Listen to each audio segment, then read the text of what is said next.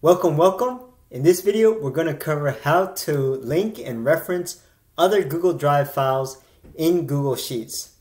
This is useful if you want to keep track of other documents or if you want to refer to other Google Drive files in your Google Sheets. And you'll see you can easily preview it or interact with it or go to the file directly. In order to reference another Google Drive file in your Google Sheets, you can do it a couple ways.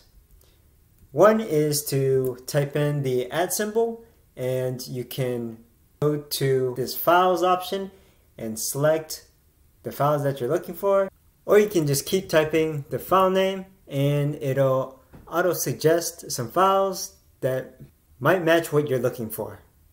That might be the easiest way to reference another Google Drive file in Google Sheets.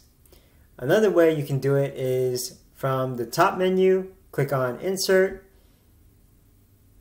go down to Smart Chips, and choose File. And then the same way you can type in the file name that you're looking for. The third way to do it is to copy the link of your Google Drive file and paste it into the cell.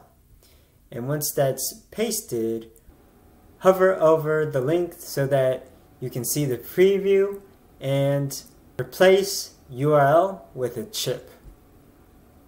Then it'll convert it to this chip style here.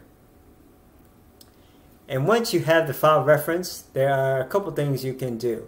You can copy the link, you can click on the document to go directly to the file,